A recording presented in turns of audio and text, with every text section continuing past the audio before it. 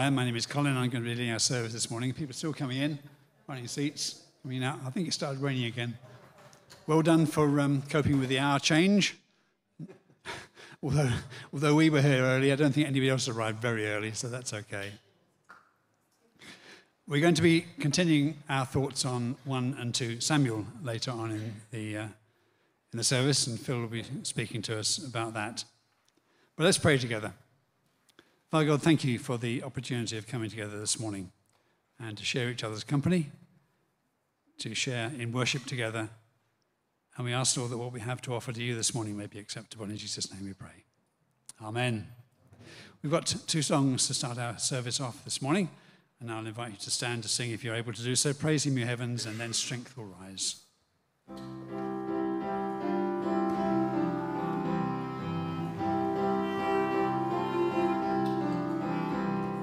Praise him, ye heavens, and all acts of God. Praise him, ye angels, and heavenly hosts. Let the whole earth praise him. Praise him, the sun, moon, and bright shining stars. Praise him, ye heavens, and waters and skies. Let the whole earth praise him.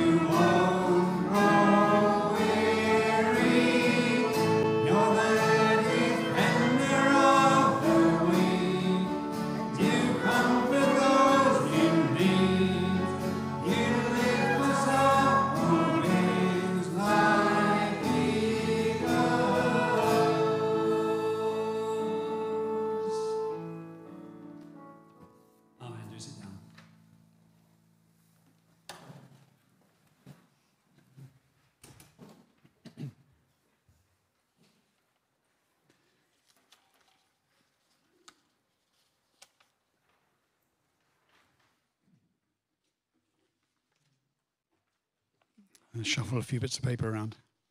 We're going to spend just a few moments in prayer just now. Some of you know that I used to work in broadcasting. It sounds glamorous, but it wasn't. I was a volunteer and a freelance for both BBC and independent radio for a while, and then I worked as a producer for a broadcast news agency. And I've been a member of a group called Christians in Media for a number of years. And they've designated today as a day to encourage churches to pray for the media. That might sound like a huge task. Today we are called consumers of news. There's so much of it around.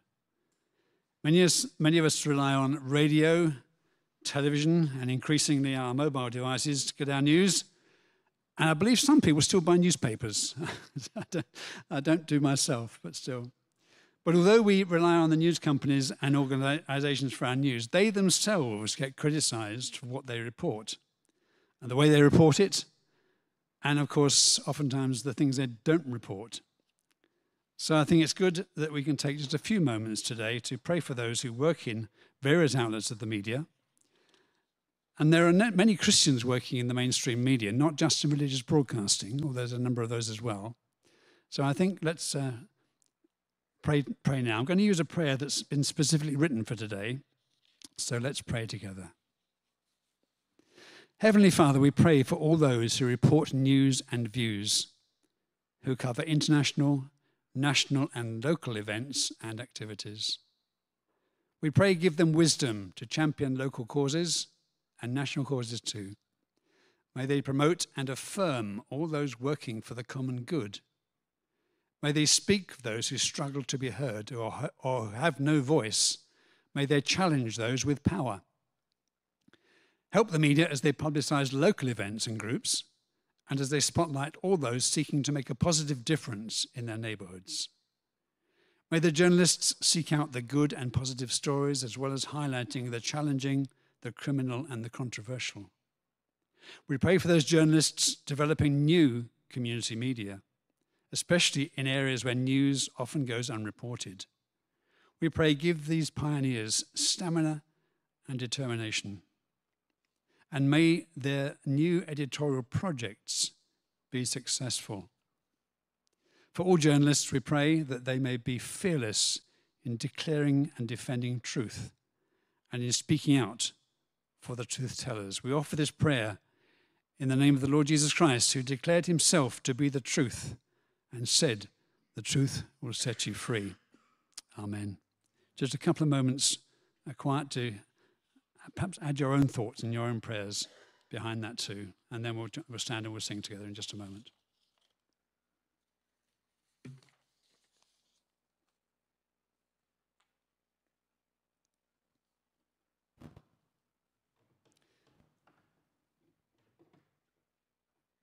We thank you, Father, that we can bring our prayers to you for such a big subject as the media in our country and across our world. And we ask that you'll take all our prayers as we offer them in the name of Jesus. Amen. And I just chose the next song to follow on from that, and we're going to stand and sing together, Jesus, Hope of the Nations.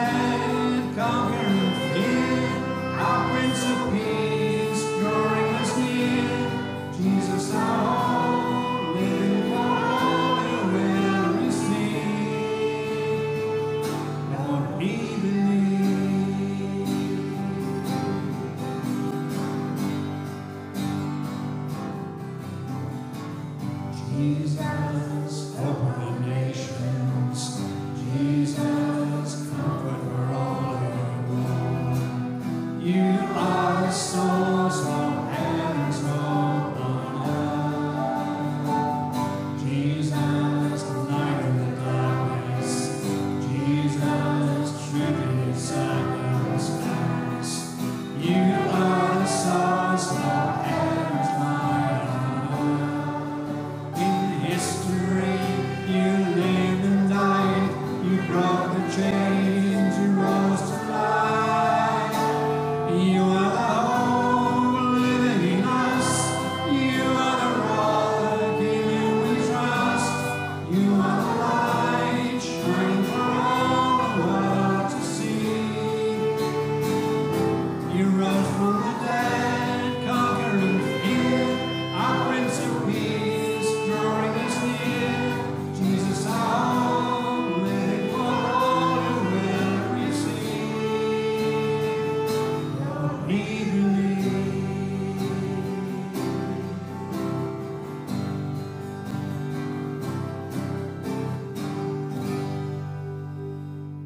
Amen. Do sit down.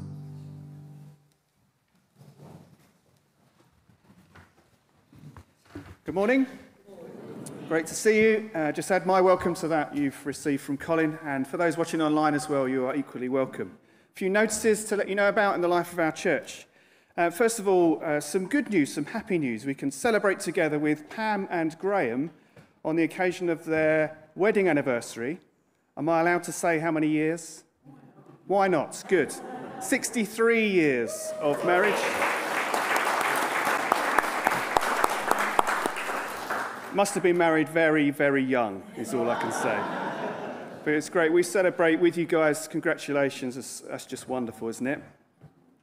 Also, later on today, as you know, it's Halloween this weekend, and rather than celebrating darkness and all that's evil, we like to celebrate light and all that is good. So we have the Family Light Night, which is taking place later on from 4 till 5:30, and then the Youth Light Night. So do come along to those, or encourage those who are appropriately aged to come along to those. And many of you will be aware that another couple have a celebration coming up. Ian and Diana will be married this coming Saturday, and you only got 63 years ahead to go, which is wonderful, isn't it? But we want to celebrate with Ian and Diana as they get married on Saturday at 2 p.m. here at the church. Do come along if you would like to and celebrate with them. The prayer hour will take place again on, not this Tuesday, but Tuesday week on the 7th. Come along between 7:30 and 8:30 to join us in prayer. And then November is very nearly here, which means December is almost here, which means Christmas is around the corner, which means... Oh, there you go. See, I thought you might get it. Yule Fest is coming up. Yule Fest is coming up, and we are in need of more volunteers as ever to help.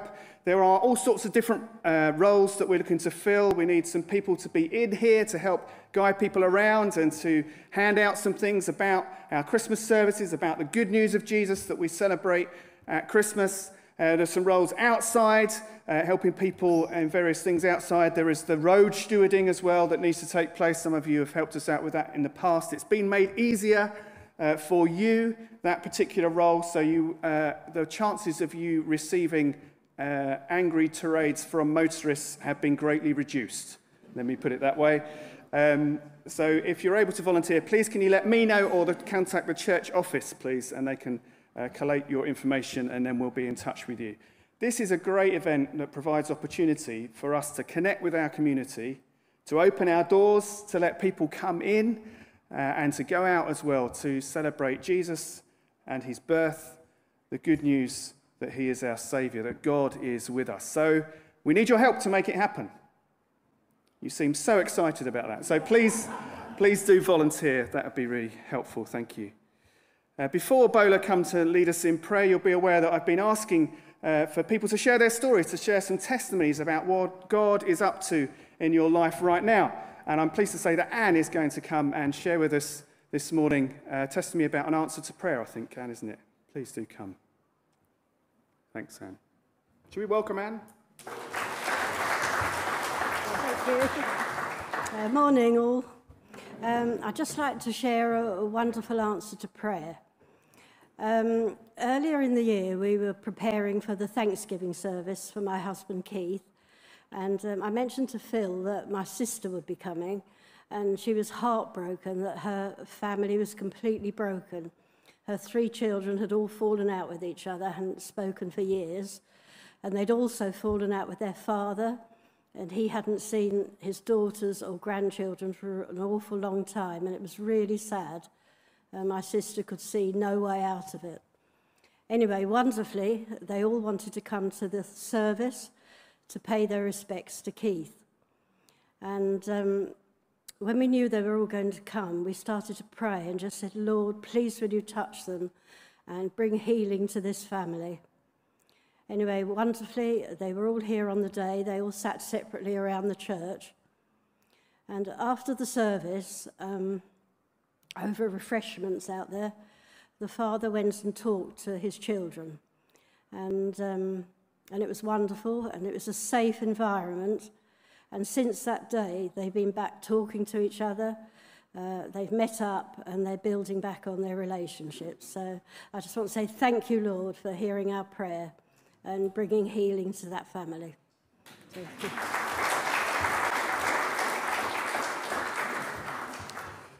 Thanks so much, Anne, for sharing. Bola's going to come and lead us in some prayers now. Thanks, Bola. If you have testimonies, please do come and let me know. And you can either share from the front, as Anne has just done, or you can write them down and I'll read them on your behalf. But we want to hear stories of what God is doing in one another's lives. Bola, thank you.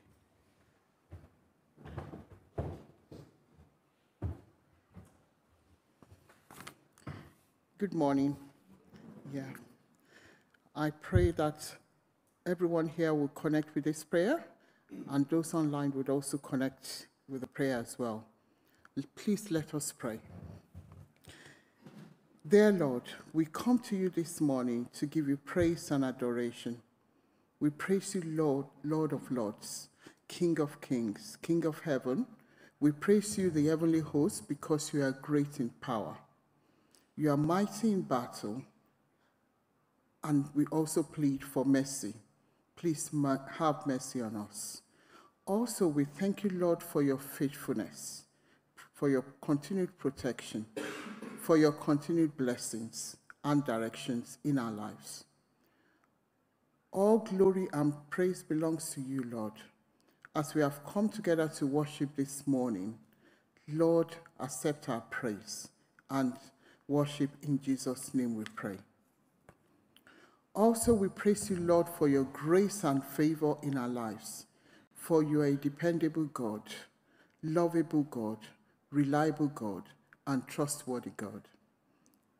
As it is written that you are the Lord who is, and who was, and who is to come. We honor you and praise you, Lord. In Jesus' name we pray. Lord, have mercy. As Psalm 18:2 reads, our Lord is our rock, our fortress and our deliverer. Our God is our rock, in whom we take refuge, our shield, and the horn of our salvation, our stronghold. There, Lord, we want to be like a tree planted by streams of water, which yields its fruit in season, and whose leaf does not wither, and whatever they do prospers.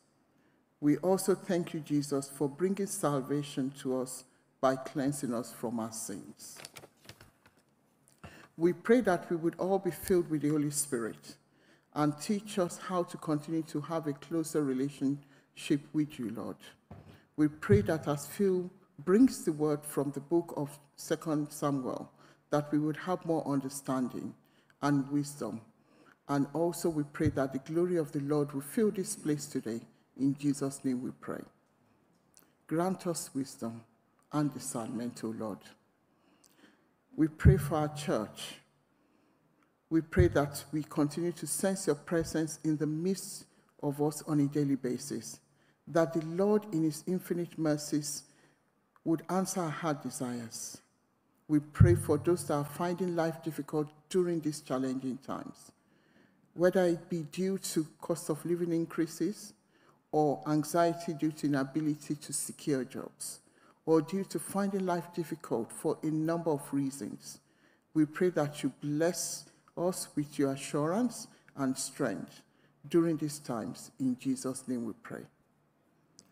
We pray for God's continued grace, guidance, direction, and discernment in everything we do, and that you guide and protect all those who serve the church, who serve the people that come into this building. Bless them, direct them, and be with them at all times. We pray for our children. We pray for wisdom and knowledge for our children and grandchildren as they return back to school from half-term, for those who have had their half-term. Lord, we just pray that you continue to bless these children as they're the light of the world. Let your light shine in their lives. In Jesus' name we pray. We also continue to pray for healing for those that are ill at home or in hospital. As they feel weak and weary, oh Lord, we pray that you make them strong. We pray that for divine visitation from you. Because with you, O Lord, all things are possible. Nothing is difficult for you to do, Lord. And as we come to you, Lord, we depend on you because we know that, Lord, you are in control and you can do the unthinkable, you can turn things around. We just pray that you continue to be with us and that we have our hope is found in you, that you bless and guide us. We pray for our government, that the right decisions are made on a daily basis. We also pray for the world. We pray for the world, and the world is becoming an interesting place to be. We pray for peace in the Middle East between the Israelis and the Palestinians, and that all the violence should stop in Jesus' name. We also pray for Ukraine. We continue to pray for Ukraine and Russia. We pray for Sudan, that, oh Lord, you take control, and that, Lord, you be with us all. In Jesus' mighty name we pray. Amen. Amen.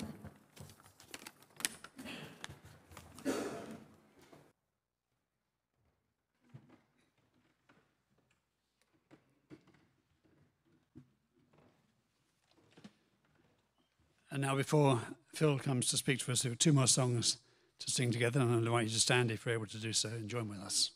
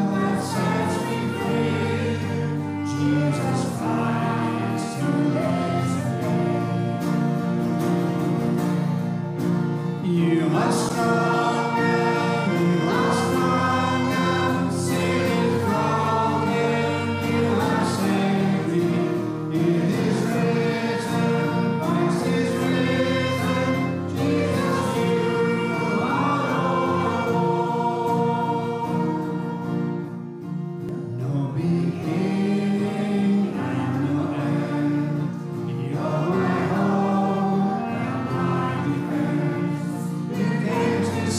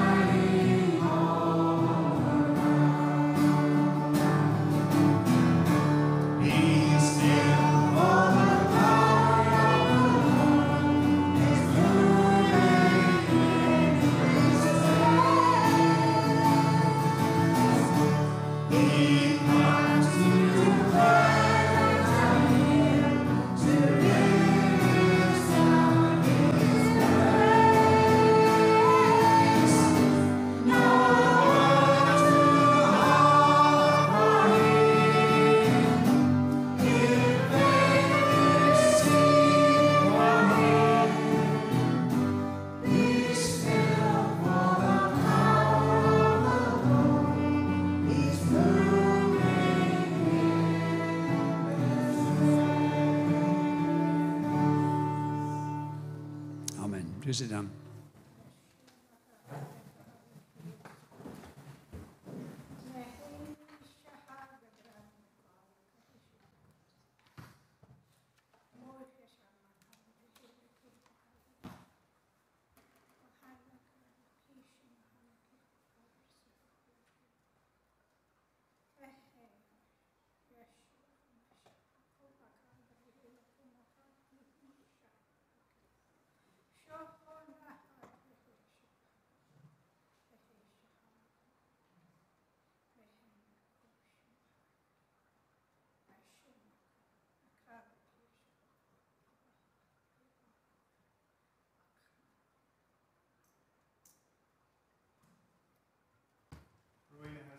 The word in tongues, language of the Holy Spirit, and God's word teaches us that when that happens in a setting such as this, then we should seek an interpretation. So just let's be quiet. We've been singing about being still, for the presence of the Lord is moving in this place. So let's be still, and if you feel that God gives you a word of encouragement as in way of interpretation for that word that Rowena has shared in tongues, then please speak it out loudly so we can hear it. Lord, would you please speak to us now through your Spirit? Amen.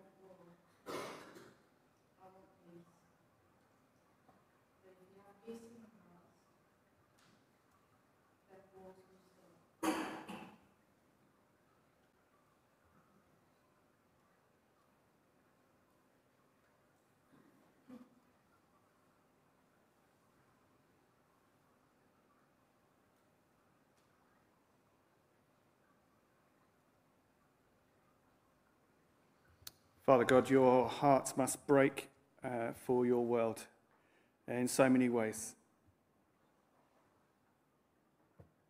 You are a God of peace. And yet there are wars raging. There is conflict in so many places. Sometimes we sing the song about breaking our heart for what breaks yours. Lord, that's a dangerous thing to say, to sing in many ways. But Lord, we pray that you would give us your heart. And we continue to pray for peace in your world. In Jesus' name we pray. Amen.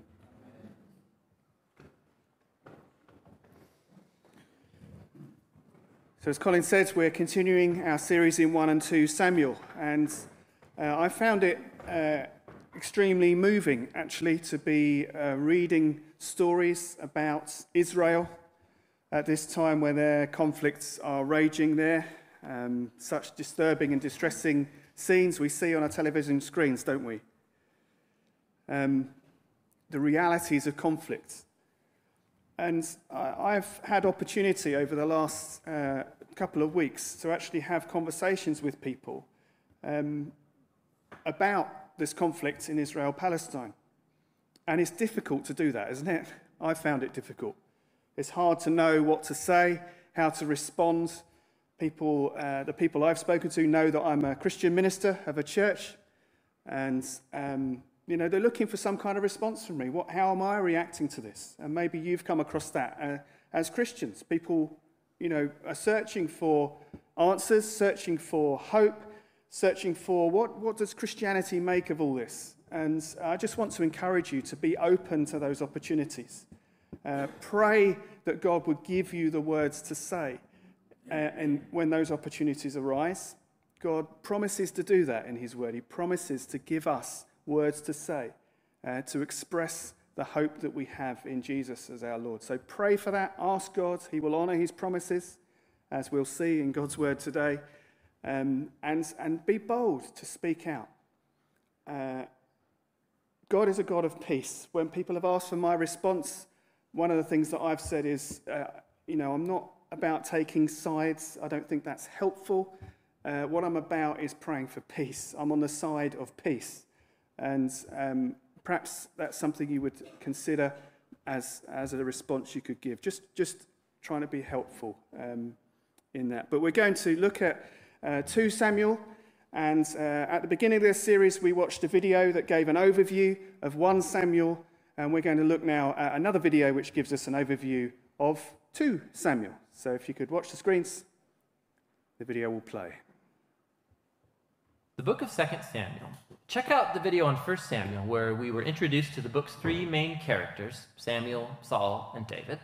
And then also to the book's literary design, which first introduced Samuel and then traced the rise and fall of King Saul in contrast to the rise of King David. 2 Samuel tells the story of David as Israel's king, and in 2 movements. There's a season of success and a blessing, followed by a huge moral failure and then its sad consequences. And then the book ends with this well-crafted conclusion that reflects back on the good and the bad in David's life, generating hope for a future king to come from his line. So 2 Samuel picks up after Saul's death, and David surprises everyone by composing this long poem where he laments the death of the very man who tried to murder him. And so once again, the author, he's presenting David's humility and compassion. He's a man who grieves the death even of his own enemies. After this, David experiences a season of success and God's blessing. All of the Israelite tribes, they come to David and then they ask him to unify all the tribes as their king. And so the first thing David does as king is to go to the city of Jerusalem. He conquers it, and he establishes it as Israel's capital city, which he renames as Zion. And from there, David goes on and he wins many battles and expands Israel's territory. Now, after making Jerusalem the political capital of Israel, he wants to make it their religious capital as well. And so he has the Ark of the Covenant moved into the city. And then in 2 Samuel 7, he tells God, now that Israel has a permanent home, he thinks that God's presence should also get a permanent house. So he asks if he can build a temple for the God of Israel. But God says to David, thank you for that thought, but actually I'm going to build you a house, a dynasty. Now, 2 Samuel 7, this is a key chapter for understanding the storyline of the whole Bible, because God here makes a promise to David that from his royal line will come a future king who's going to build God's temple here on earth and set up an eternal kingdom.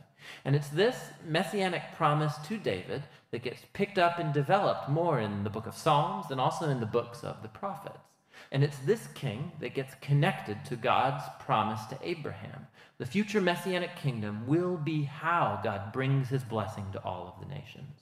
And it's right here, in the midst of all this divine blessing, that things go horribly wrong. David makes a fatal mistake. Not fatal for him, but for a man named Uriah, one of David's prize soldiers. So from his rooftop, David sees Uriah's wife, Bathsheba, bathing. David finds her, he sleeps with her, gets her pregnant, and then he tries to cover the whole thing up by having Uriah assassinated and then marrying her. It's just horrible. So when David's confronted by the prophet Nathan about all of this, he immediately owns up to what he's done. He's broken, he repents, he asks God to forgive him, and God does forgive him, but God doesn't erase the consequences of David's decisions. And so as a result of this horrible choice, David's family, his kingdom, it all falls apart. And it makes this section a tragic story, much like Saul's downfall. So David's sons end up repeating his own mistakes, but in even more tragic ways. So Amnon sexually abuses his sister, Tamar, and then their brother Absalom finds out about all of this and has Amnon assassinated. And then Absalom goes and he hatches this secret plan to oust his father David from power, and he launches this full-scale rebellion. And so for a second time, David is forced to flee from his own home and go hide in the wilderness. Except this time, he is not an innocent man. The rebellion ends when David's son is murdered, when it breaks David's heart. And so once again, he laments over the very man who tried to kill him. David's last days find him back on his throne, but as a broken man, he's wounded by the sad consequences of his sin. The book concludes with a well-crafted epilogue. with stories that are out of chronological order, but they have this really cool symmetrical literary design. So the outer pair of stories come from earlier in David's reign, and they compare the failures of Saul and then of David, and how each of them hurt other people through their bad decisions. The next inner pair of stories are about David and his band of mighty men who went about fighting the Philistines. And what's interesting is that both sections have a story of David's weakness in battle. So in contrast to the victorious David of chapters 1 through 9, here we see a vulnerable David who's dependent on others for help. The center of the epilogue has 2 poems that act like memoirs, and David reflects back on his life. And he remembers times when God graciously rescued him from danger. And he sees these as moments where God was faithful to his covenant promise to him and to his family. Both poems conclude by looking back onto the hope of God's promise of a future king who will build that eternal kingdom. Now, these poems and then God's promise also connect back to Hannah's poem that opened the book. And so these key passages from the beginning, now the middle, and the end of the book bring the book's themes all together.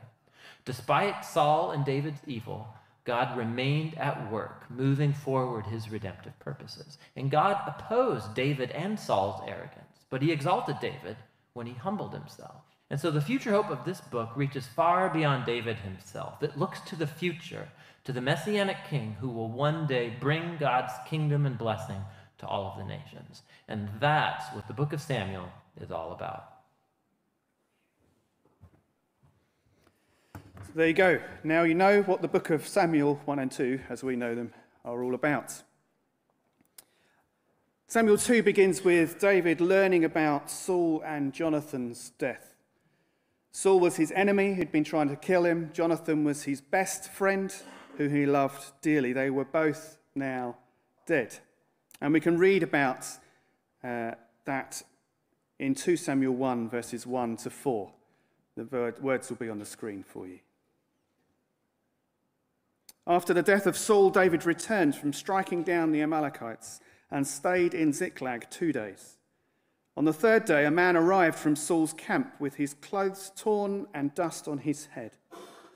When he came to David, he fell to the ground to pay him honor. "Where have you come from?" David asked. He answered, "I have escaped from the Israelite camp." "What happened?" David asked. "Tell me." "The men fled from battle," he replied. "Many of them fell and died, and Saul and his son Jonathan are dead." As we were remembering last week, David showed amazing respect for the fact that God was Saul's anointed king. Even though he had opportunities to kill this man who had been trying to murder him, he didn't take those opportunities.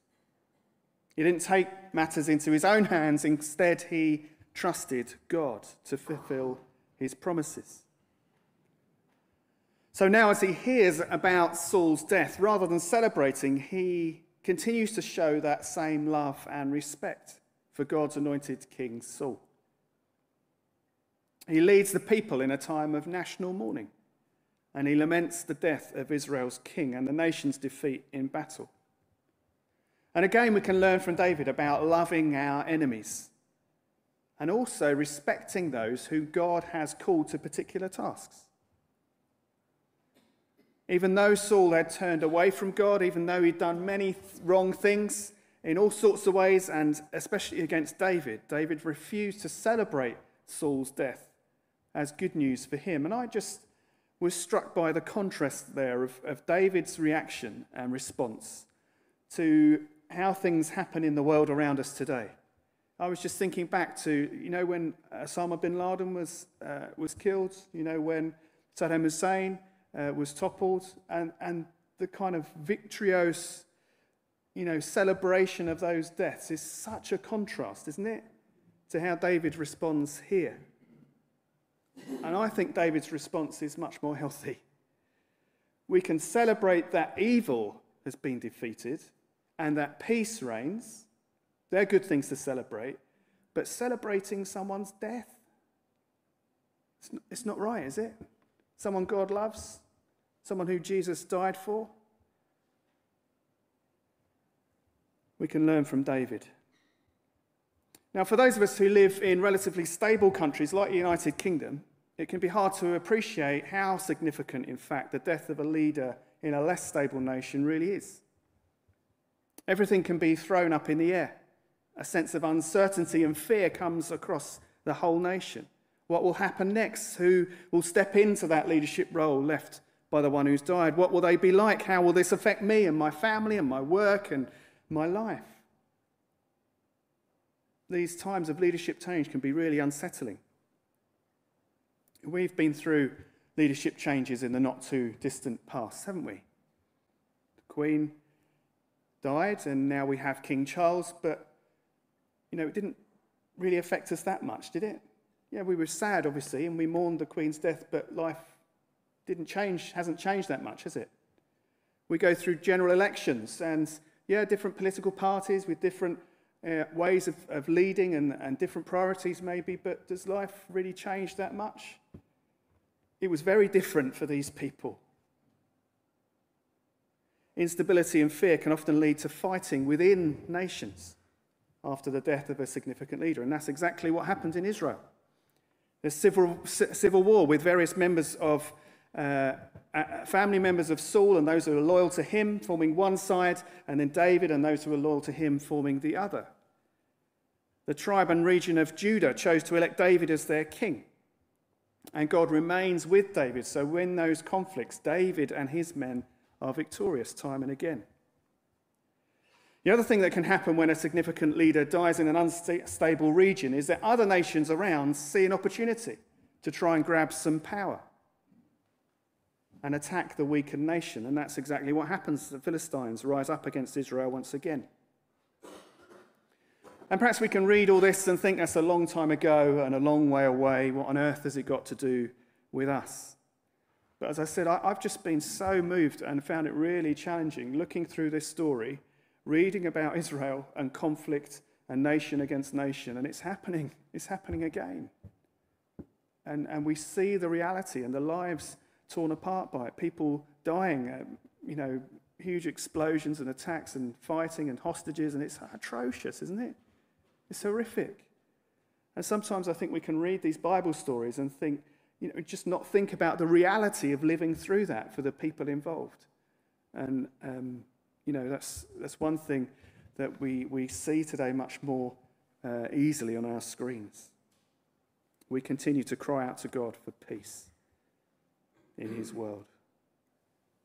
Through all of this uncertainty, through all this conflict and pain, David remains faithful to God, and God remains faithful to his covenant promises to David.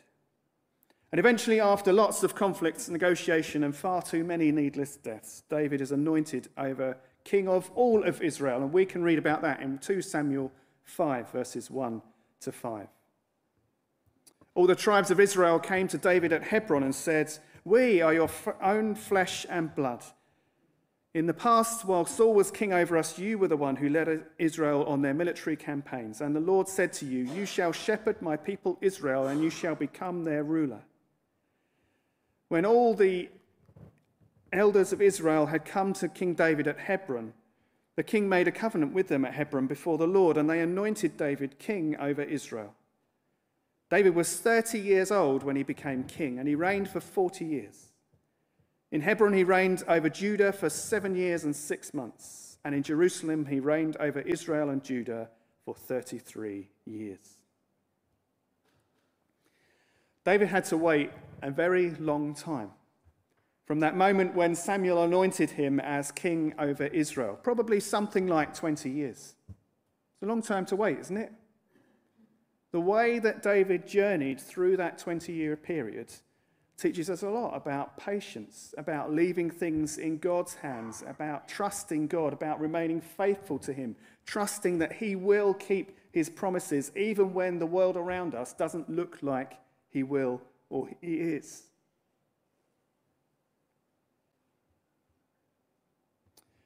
We can learn about patience from David.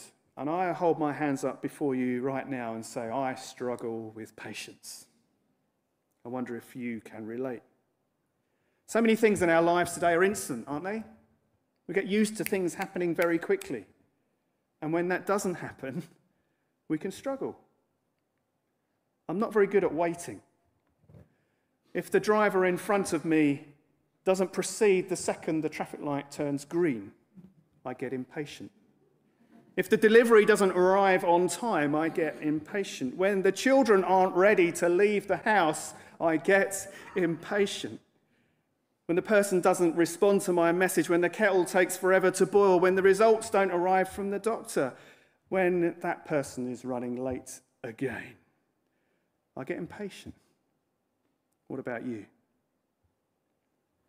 Perhaps these everyday examples of impatience speak to us of a deeper underlying attitude of impatience that can seep into every area of our lives. Maybe we would do well to learn from David. He's willing to wait for God to work things out. And when things around him seem to be falling apart, he goes to God and says, Lord, what should I do? How should I respond to this? And we might kind of look at David and think, he's this king and he's this high up, mighty person. He's a man of God, and all those things are true, but we need to be careful to not forget that he's just an ordinary person, just like you and I. And we can learn from him and his willingness to let God be God and just play his role in God's plans. He continuously throughout this story goes to God and says to him, Lord, which way now? What should I do now? And sometimes he goes to God with his impatience. We can look in the Psalms and see times where David cries out to God, Lord, please help me. Can you relate to that? Maybe you've been praying for the same thing or for the same person for years and years. And it's hard to do that, isn't it? To keep on praying for that family member or that friend or that neighbor or that situation. How long have people been praying for peace in Israel? It could be hard, but we can learn from this story that God is able to use those who will be patient, who will wait for him, who will continue to seek him, continue to pray those prayers. So brothers and sisters, I would say to you, I just want to encourage you. Just keep going. And maybe you've been praying for something for many, many years. Maybe even those prayers have kind of dried up a bit because, it's easy for that to happen, isn't it? When you've been praying for so long for the same thing. It's hard to keep going back, but God knows our hearts. He hears the cries of our hearts.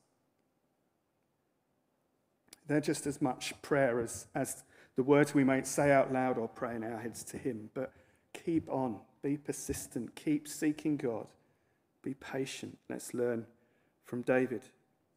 And by the time we reach chapter 7, God has given David victory over his enemies, and finally Israel enters into a time of peace. And we'll read about what happens. Again, the words will be on the screen for you, 2 Samuel 7. We're going to read the whole chapter. Just as we read through this quite a long passage, as we read through, be thinking about what does this tell us about who God is? And then, so there's a bit that God says this is what he's going to do. And then there's a bit where David responds to what God has told him about what he's going to do. So what does it tell us about who God is? And what difference does that make? And how can we learn from the way that David responds? Is that okay? So 2 questions to have in your mind as we're reading through the passage. After the king was settled in his palace and the Lord had given him rest from all his enemies around him, he said to Nathan the prophet, "Here I am, living in a house of cedar, while the ark of God remains in a tent." Nathan replied to the king, "Whatever you have in mind, go ahead and do it, for the Lord is with you."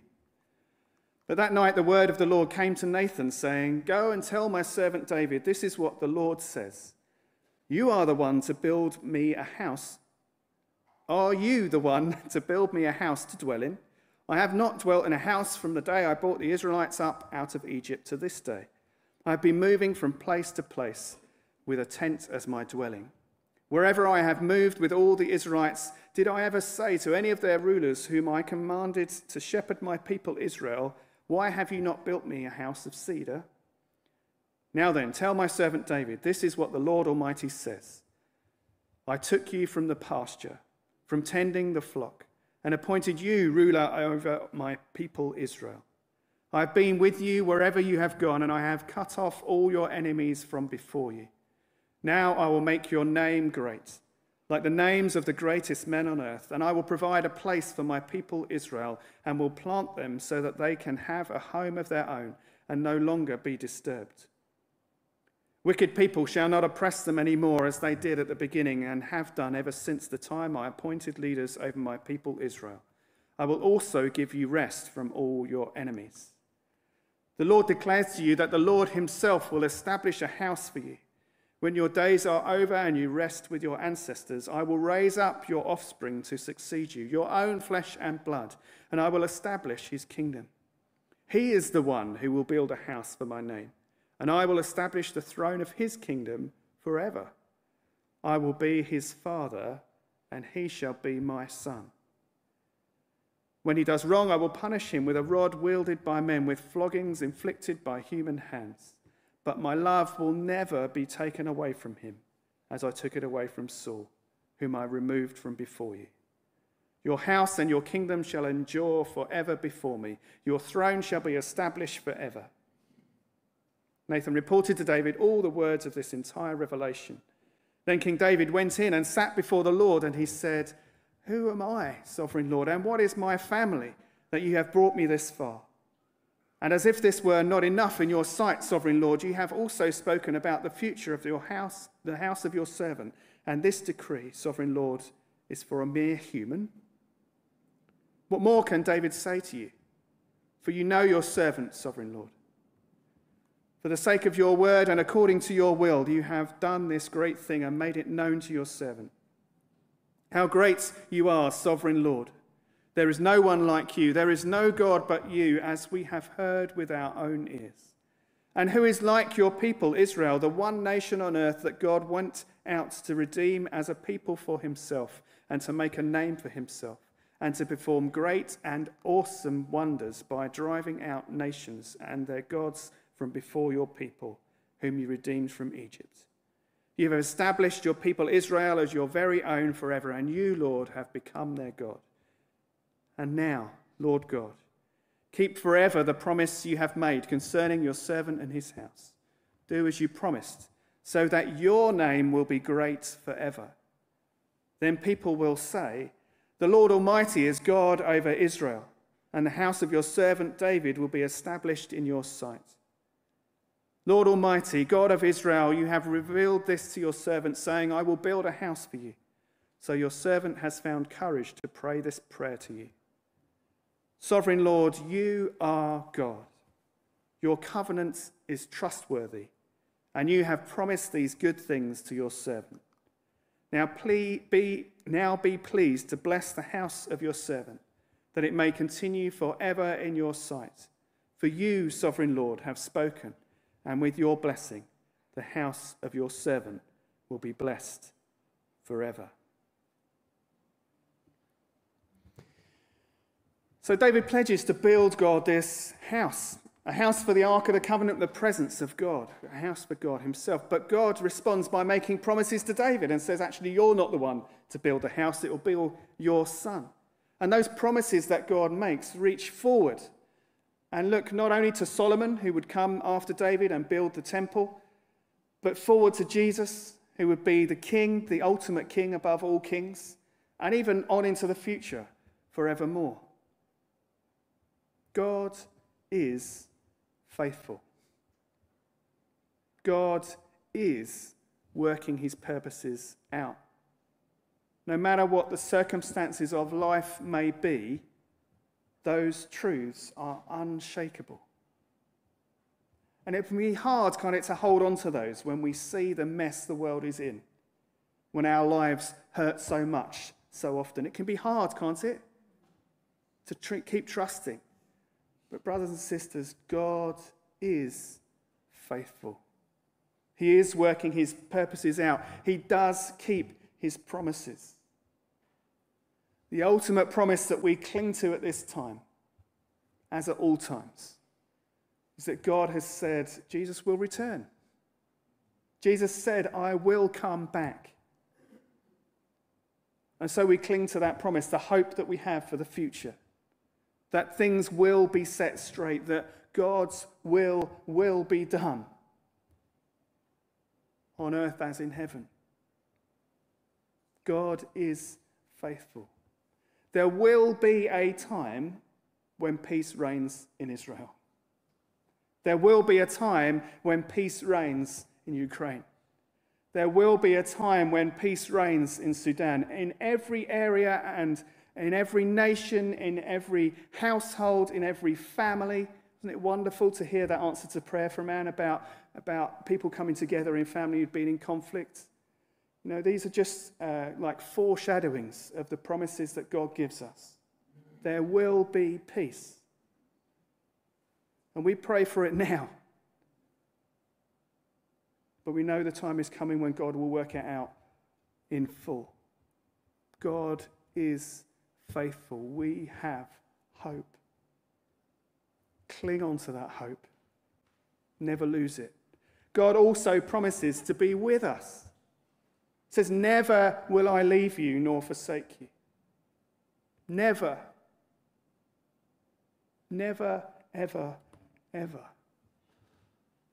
God is with us here and now in the mess, in all the rubbish we have to deal with, in all the pain and the grief. God is with us. And He is powerful.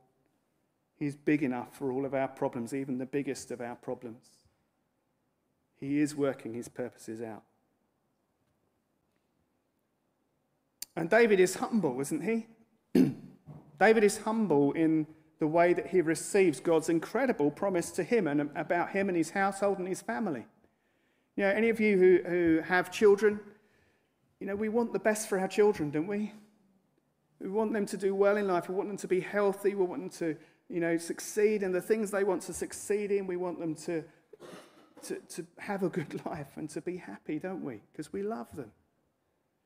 And God gives David amazing promises about his children, his descendants, and his grandchildren, and his great-grandchildren, his great-great, and keep going. And David's response isn't to strut around the place saying, look at me, I'm the man. But he says, God, I don't deserve this. Who am I? You would promise this to me. And humility is something that God can use so powerfully. And David was humble, at least at this point in his life. And we can learn from his humility and seek to emulate that, to follow his example in our lives. When things are going well, you know, many of us work hard or have worked hard for the things that we have, and that's great, that's fine. But you know, it all comes from God, actually.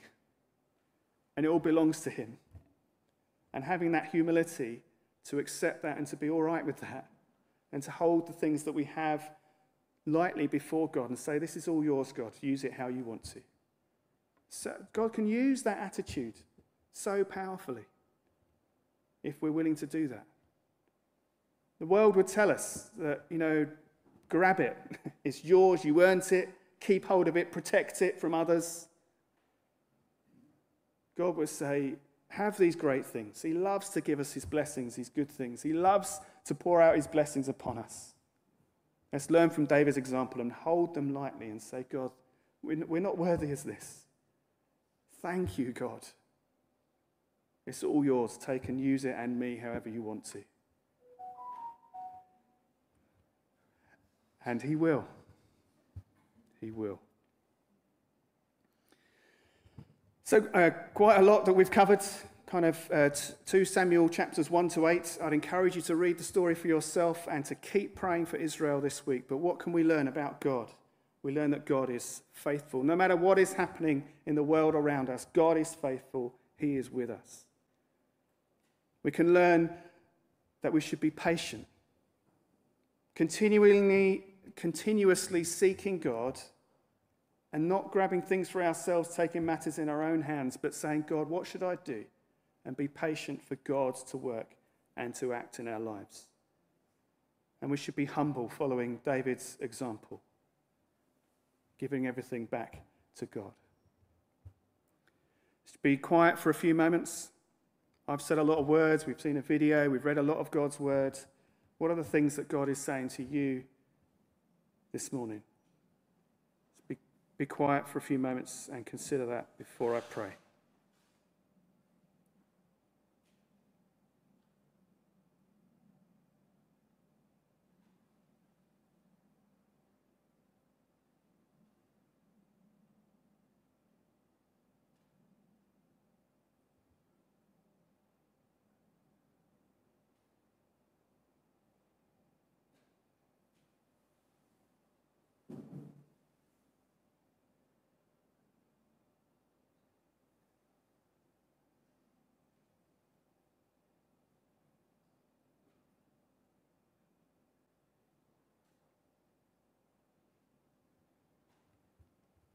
Father God, I thank you that you are an everyday God, not just a Sunday God.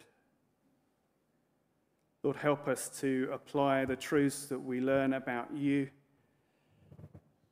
and the world and the way we should live. Help us to apply these truths that we learn from your word to our everyday lives, that we may be everyday Christians, not just Sunday Christians. Father, we thank you that you are faithful. Lord, help us to keep trusting in you.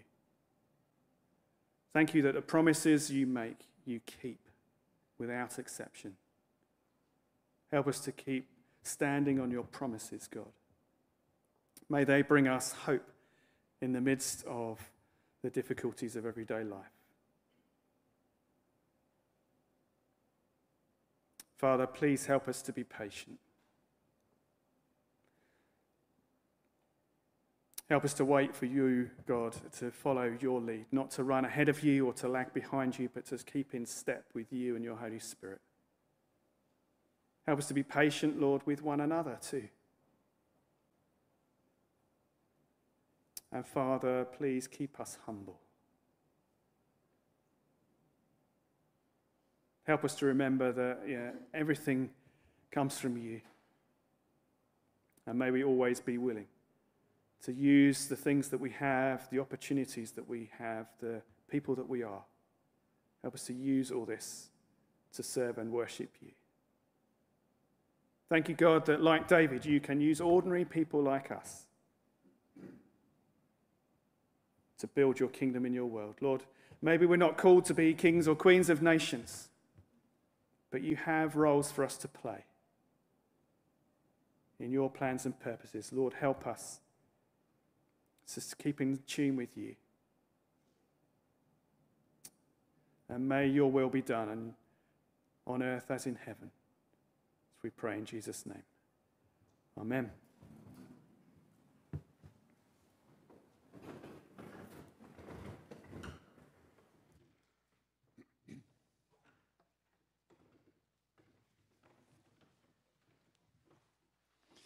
And now let's stand and sing our final song together. Lord, make me a mountain, standing tall for you.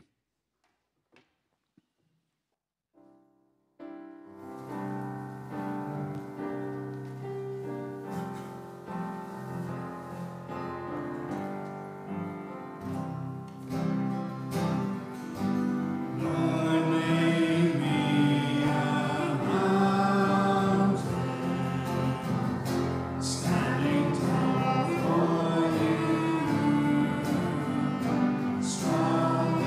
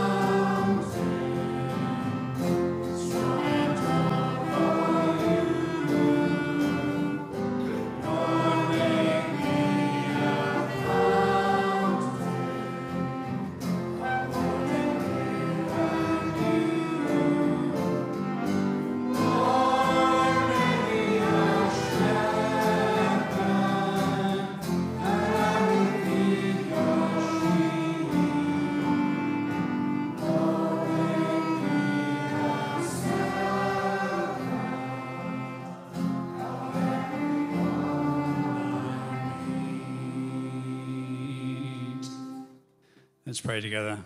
Father God, we come to you at the end of our time together here and ask for your blessing and your guidance. May your presence go with us, bringing your light to our workplaces, our homes, and as we meet with each other. May your love shine through us, touching the lives of those we meet. Help us to be salt and light in a world that needs your truth and grace. In Jesus' name we pray. Amen.